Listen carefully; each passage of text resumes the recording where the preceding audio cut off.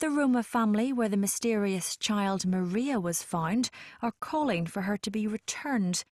Their plea follows a DNA test which proves Maria's biological parents are from Bulgaria.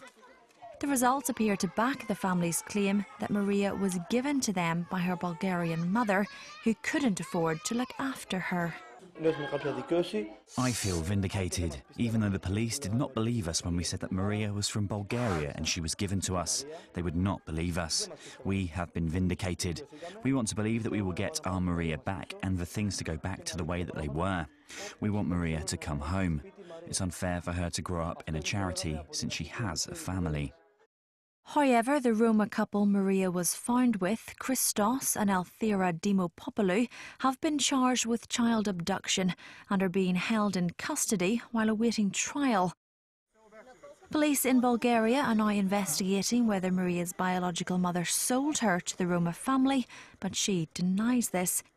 Maria remains in the care of a charity in Greece.